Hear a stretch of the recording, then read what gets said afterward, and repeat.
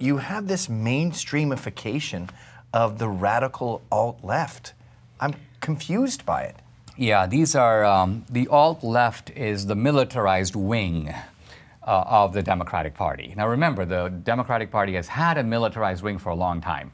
In the 19th century, the militarized wing were the armed slave owners, the guys who actually would mobilize force to extract labor from people, to beat them up if they tried. They had runaway patrols. And by the way, this wasn't just private. The state would equip slave patrols to chase runaway slaves down, catch them, and bring them back to their owners. So slavery was a state-run institution to a degree. Later, the Democratic Party developed a militarized wing. It was called the Ku Klux Klan. And what is amazing is in the 1920s and early 30s, people who traveled between, say, Europe and America noticed that the black shirts and the brown shirts over here and the Klan, very similar. I mean, just look for a moment at the Nazi brown shirts and the KKK. They both have about the same number of members, 2 to 3 million. Both of them are majorly into costumes. They both target a racial minority. In the case of the Nazis, it's Jews. In the case of the Klan, it's blacks. And this is the crusher, each of these organizations is an extension of an actual political party. In the case of the brown shirts, the Nazi Party. In the case of the Klan, the Democratic Party. And so, yet, this kind of information, which is obvious, I mean, there's an actual, very clear and almost stunningly lurid analogy.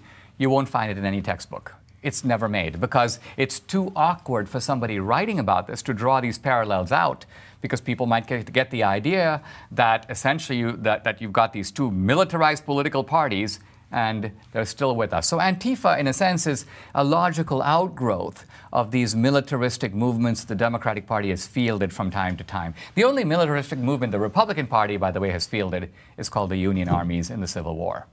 Right. Well, I see this too with the radical right and the radical left. I think that the alt-left has a lot to do with the alt-right. And you had Richard Spencer in your movie, and I'm thinking you guys are both anti-Semitic, Antifa and Richard Spencer. You're both obsessed with identity politics and making everything about race. You're both atheists, and you both seem very pro-big government. You both seem very socialist. I thought it was very telling in your film that Richard Spencer seems to embrace the Democrats. So let's explain. I mean, here basically what you have is, what we're dealing with is the Charlottesville narrative. Now, not the tragedy of Charlottesville, because there was a tragedy, someone was killed.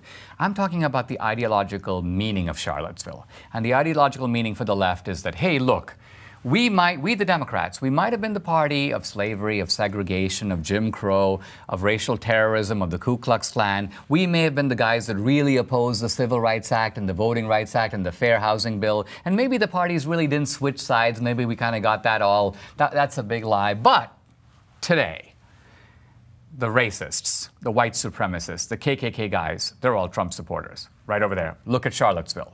Now, in reality, the left hasn't done any homework here, right? I mean, they've never produced an empirical survey. They've never done a scholarly study. They've never produced any real evidence that Klansmen and neo-Nazis voted for Trump. They don't have that.